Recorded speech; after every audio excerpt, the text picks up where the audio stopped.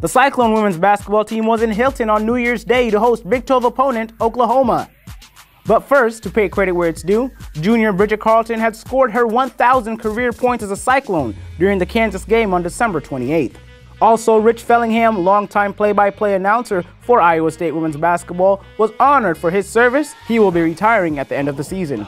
After a 4-game winning streak, the Cyclones did not have their best night of shooting. They shot under 30% from three-point range.